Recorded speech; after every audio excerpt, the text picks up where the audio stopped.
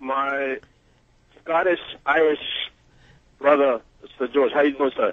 Very good, very good. Nice to hear from you, sir.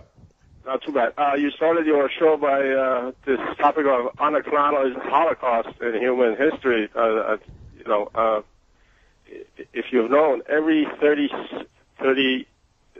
seconds, that's every half a minute, a child dies out of hunger. Yeah, that's quite a holocaust. Capitalism has killed more people than any dictatorship ever in history, and does so all the time, quietly. While I was waiting for your call, I did a calculation by hand, and every year, 1.8 million child dies out of hunger, and we just don't. That's quite a holocaust, huh? That's quite a holocaust. Also, another horrible example, actually, the same time during World War II in Bangladesh, because of the war and every other in the famine, yeah. There was a famine, and according to my Bengali friends, there were anywhere from 4 to 6 million Bengalis vanished, and you never hear anything about it because Bengalis, are in Asia, so That's right. No, you're right, brother. None of that, of course, invalidates the fact that European, white, Christian fascism set out systematically to eliminate from the face of the earth the entire Jewish people in Europe. That does not detract from our recognition of that Holocaust. Absolutely, not at all. Absolutely. But we insist that there's more than one Holocaust. Absolutely. That's our point. And they all should be acknowledged. On the issue of Congo, actually, if you recall, Mark Twain, the American satirist and novelist, also, he wrote a piece on the I think it was called The Madness of the Belgian King or some. Yes, he did. Yes, he did. And he was called a madman because, he mentioned the Holocaust in Africa caused by the Belgian king, and, he was as popular and as famous as he was for a while. He was really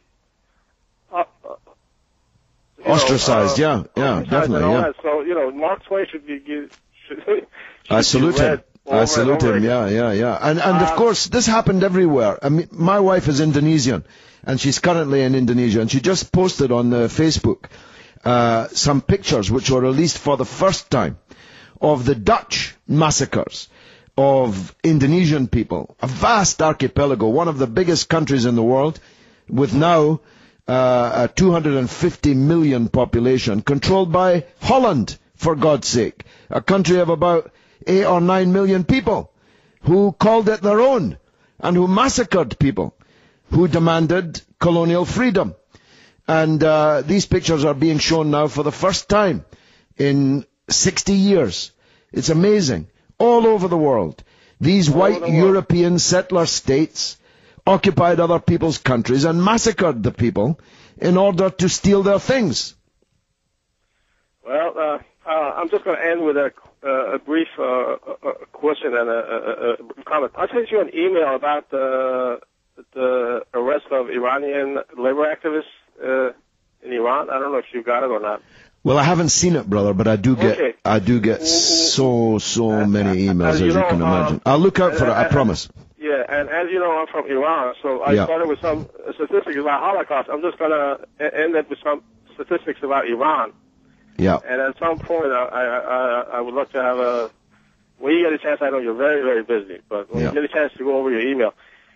According to Islamic Republic's own Center for Statistics, 10 million Iranians live in absolute poverty, while another 25 million live in what is called relative poverty. So you have a combination of 35 million people in Iran, a country of 76.8. That's almost half the population. Living in impoverishment in a country which is very wealthy, has a very educated labor force, and there's absolutely no excuse for it. So I think as far as a theocracy the Middle East is concerned, we should condemn all theocracies across the board, be it Islamic, Jewish, Christian, whatever form. And I'm going to leave you with that, and good luck. Okay. George?